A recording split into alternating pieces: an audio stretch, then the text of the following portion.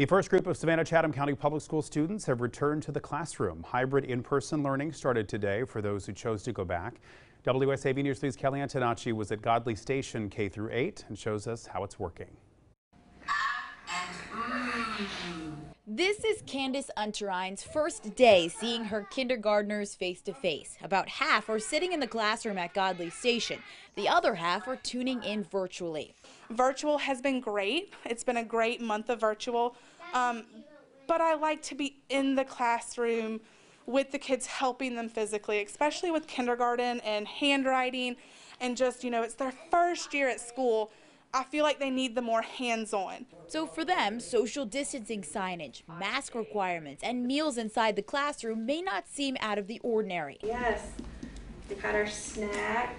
It's different, though, for these sixth graders and their social studies teacher, Garrett Carr. They were a little shy at first, I could tell, because obviously I'm probably way different in person than I am stationary on a screen.